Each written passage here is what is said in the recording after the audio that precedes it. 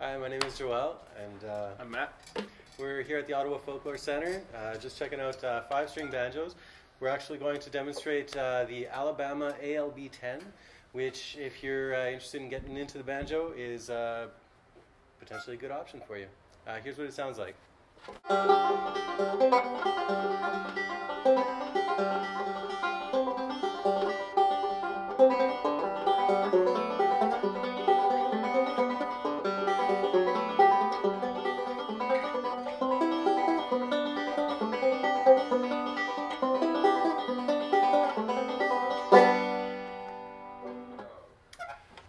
I've modified this one. I've taken the resonator off of it and loosened off the head a little bit and stuck a rag in there.